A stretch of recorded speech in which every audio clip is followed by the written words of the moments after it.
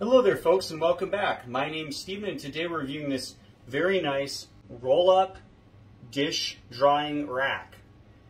As you can see, it has like a silicone rubber sides to it and then it has stainless steel bars to lay your dishes on. What's so nice about this is it's great for camping or for using in a camper or tent camping, and it rolls up super easy, compact, it's extremely lightweight, and it unrolls very easily. How this works is you can lay it across a sink, a bucket, or really any open area, and then when your dishes are wet, you can place them face down on that rack.